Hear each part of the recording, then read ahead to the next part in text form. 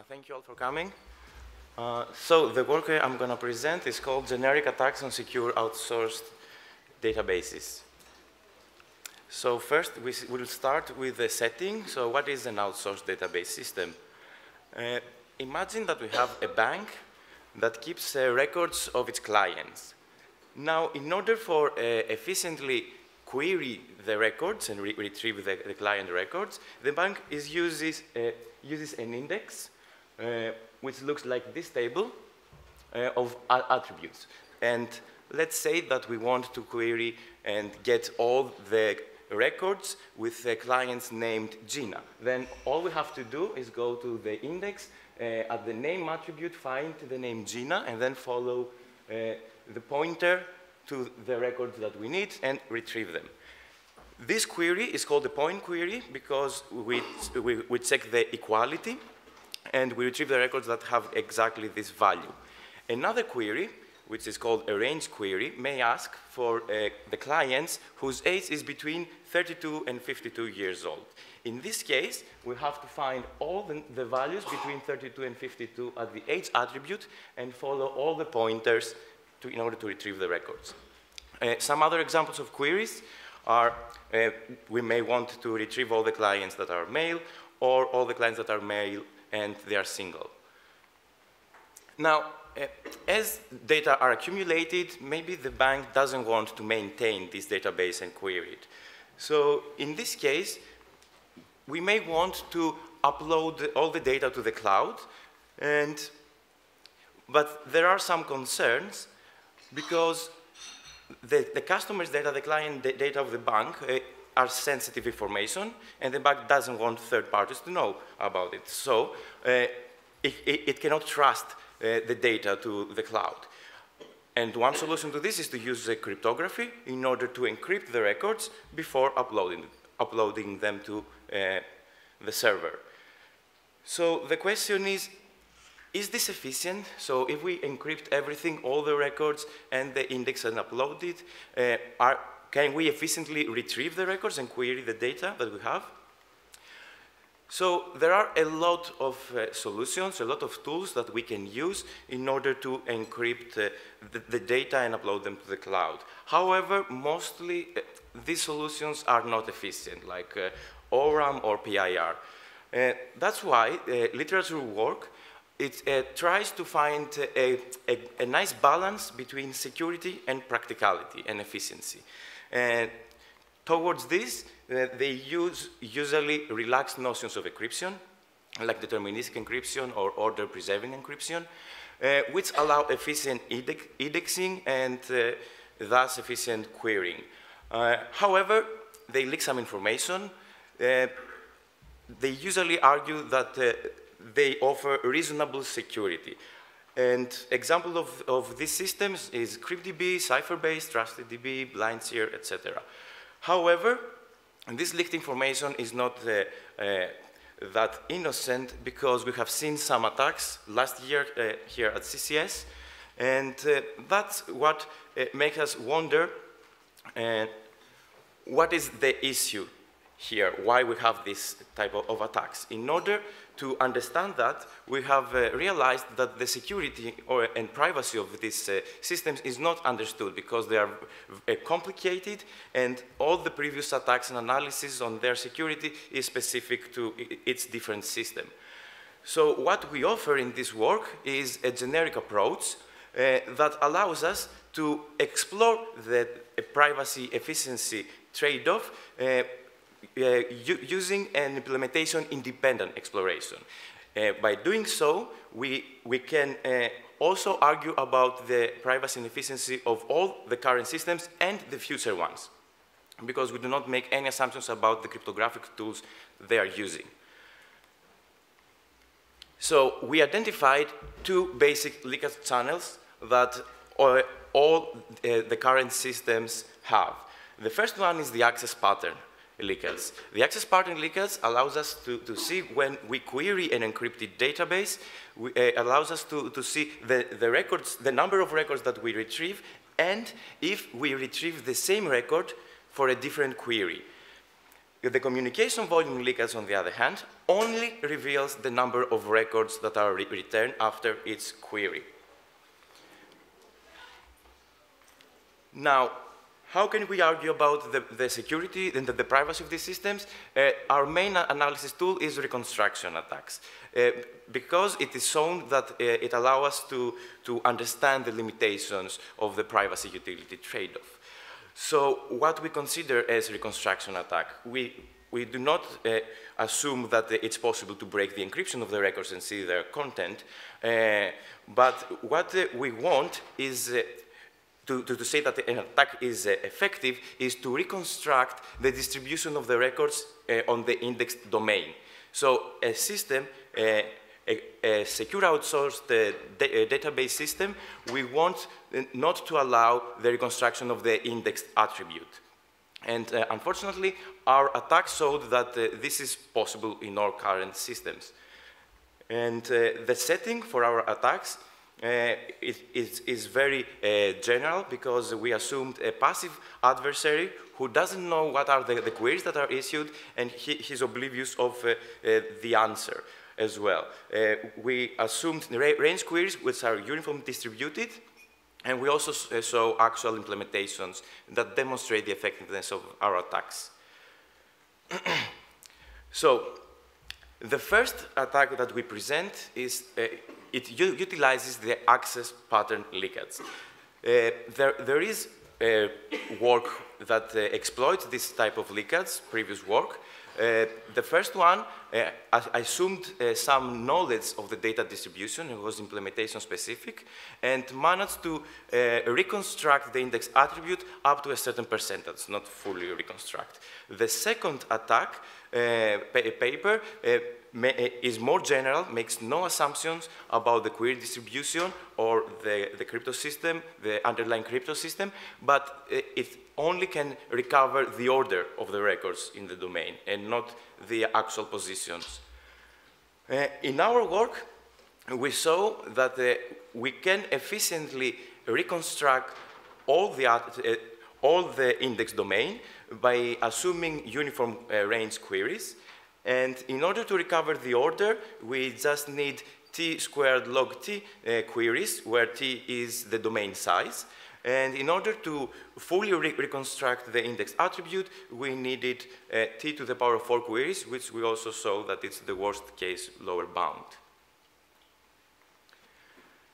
So after observing this, someone may argue, okay, then we should not use relaxed notions of crypto. We should use ORAM or PIR, that they hide the access pattern. If we do that, then we are fine. We're going to be safe.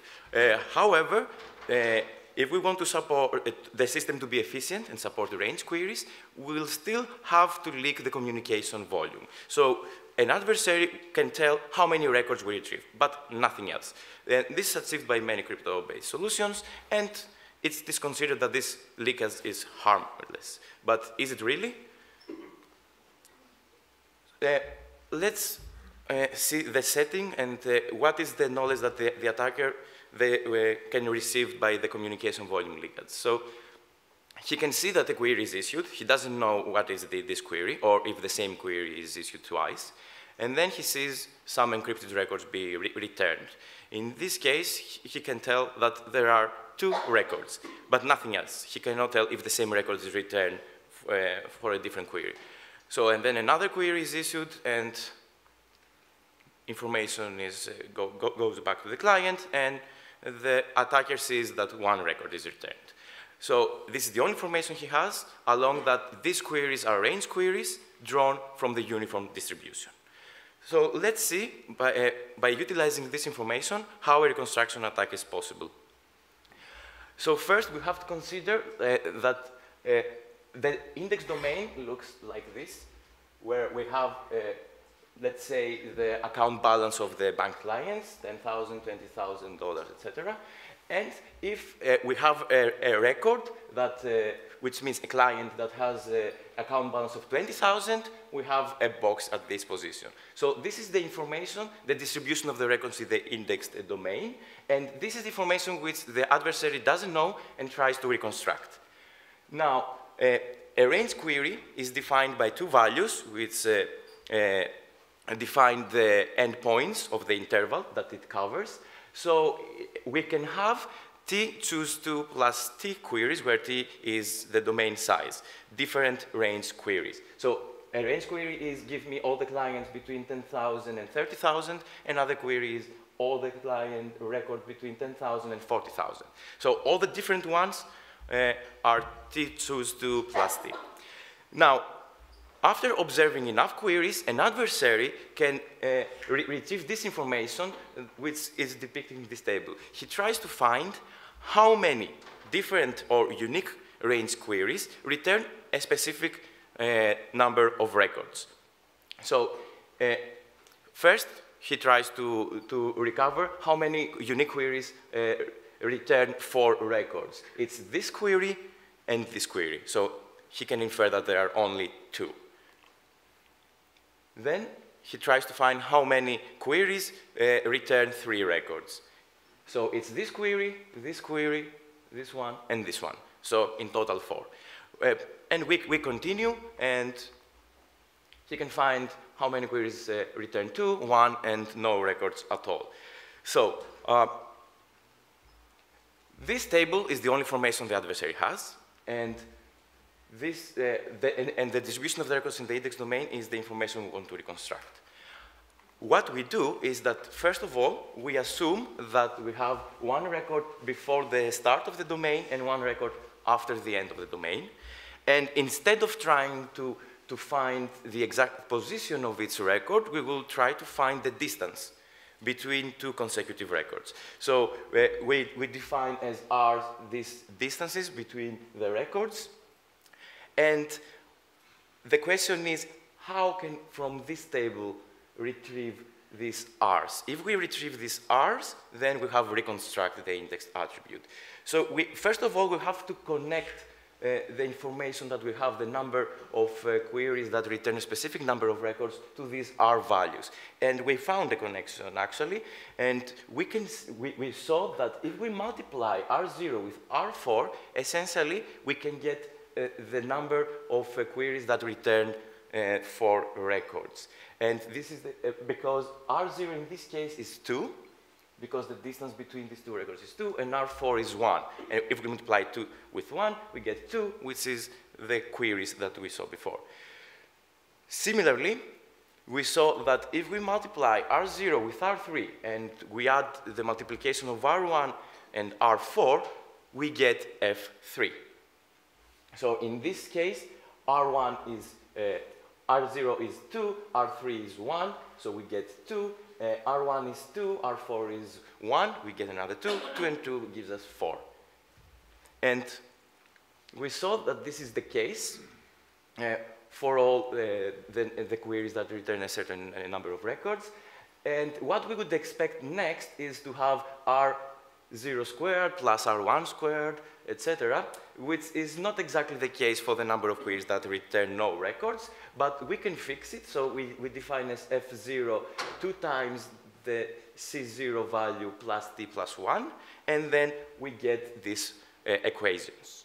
So we managed to connect the information the adversary has, the F values, with the Rs, which is the information we want to reconstruct, the values that we want to get. But it is really hard to solve this system of equation.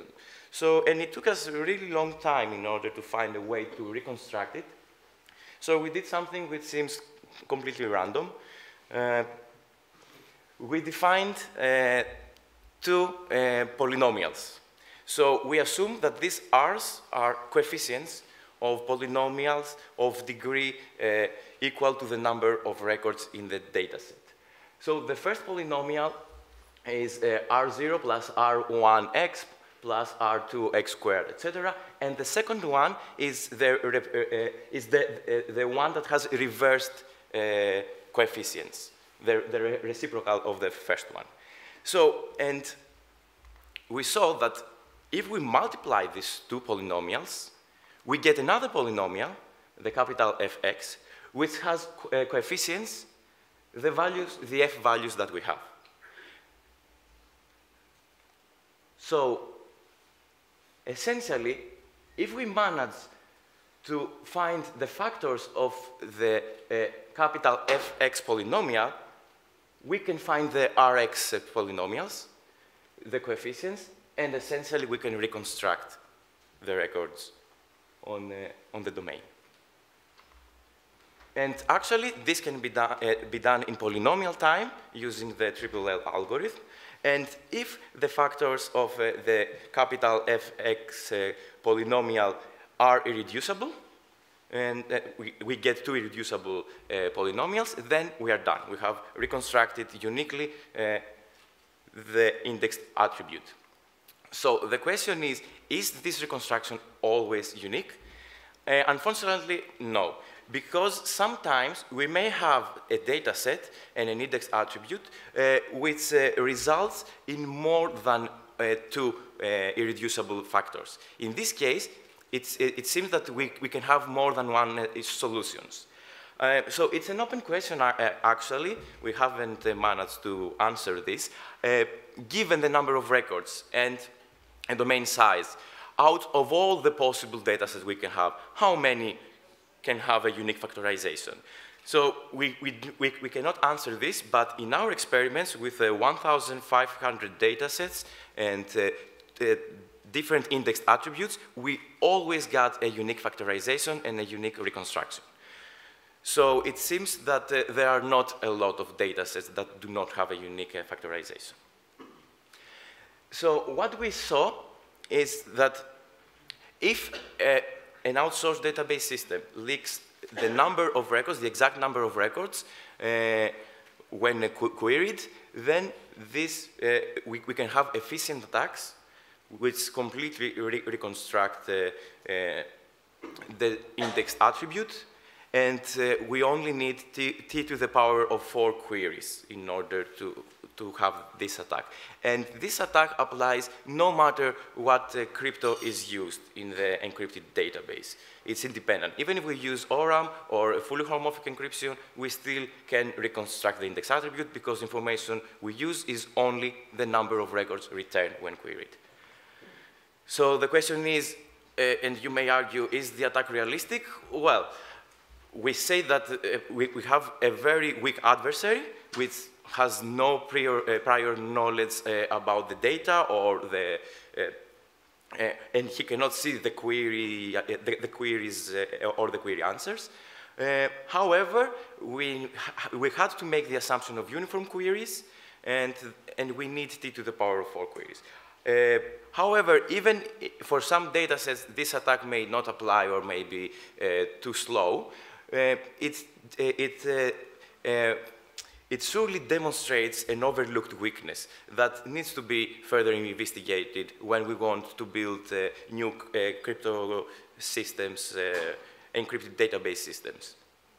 So for our experiments now, we used the CryptDB system because the code is available.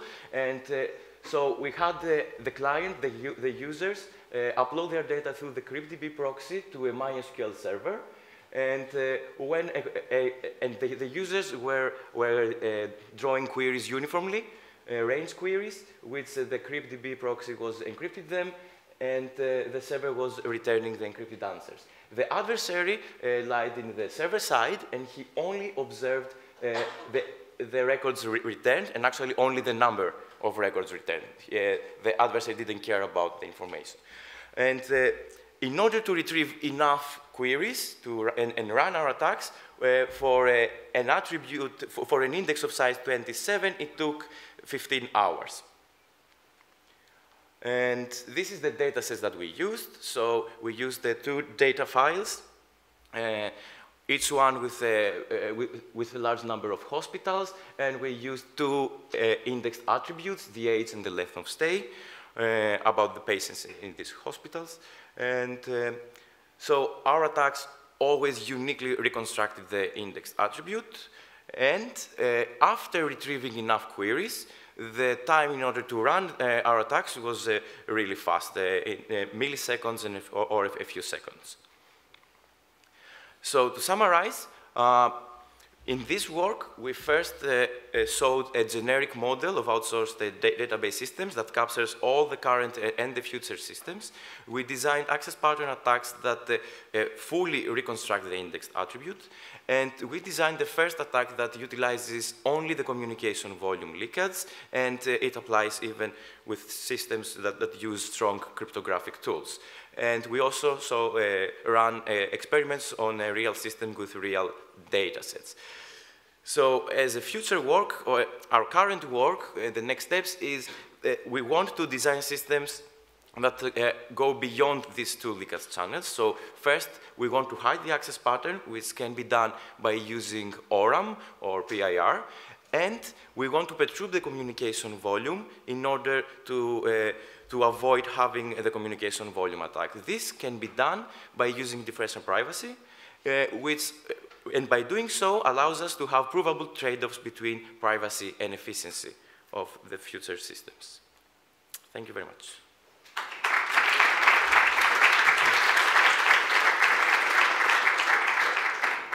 Okay, very nice talk. Any questions? Please say your name and affiliation first. Thank you. Hi, Marie-Sarah Lacharité, Royal Holloway. Have you looked at queries with distributions other than the uniform distribution? No, we haven't, but we can. So we believe that the distribution has to be close to uniform, because we need to make sure that we can retrieve every possible range query. So we need something that is close to uniform. Okay, thank you. Yeah, please come to the microphone.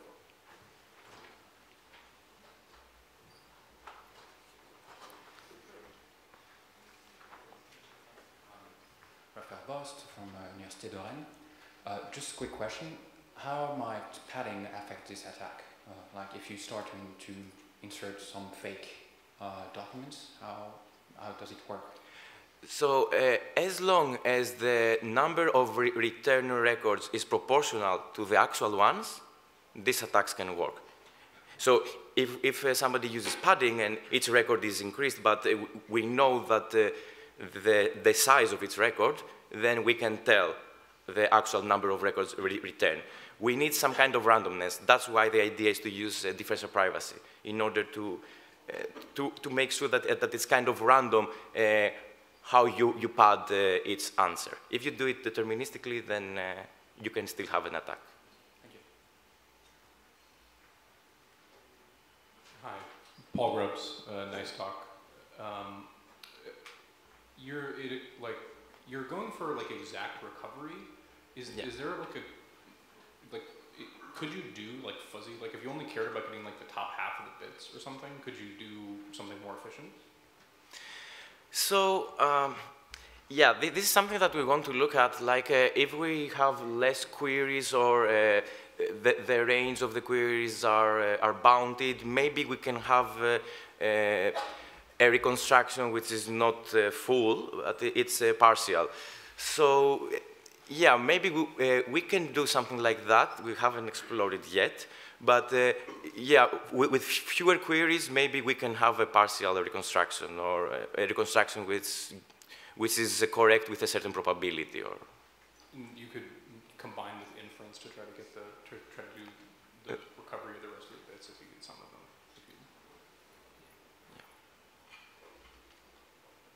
All right, any more questions? Okay, let's have the speaker again.